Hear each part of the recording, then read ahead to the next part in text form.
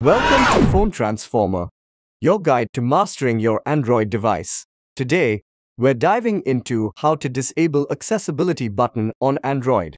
Don't forget to hit that subscribe button to stay updated with our latest tips and tricks. Let's get started with the step-by-step.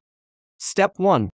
First, take your Android device in hand and launch the Settings application.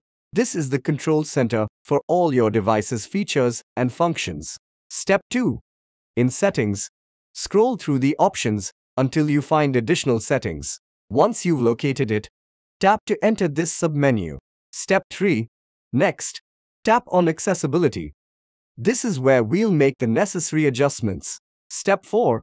Now, press on the Accessibility button option. This will take you to the settings related to the Accessibility button functionality. Step 5. Make sure you see the Enable Accessibility button option. If it's already enabled, we'll need to turn it off. Step 6. Finally, tap the switch to turn off the Accessibility button option.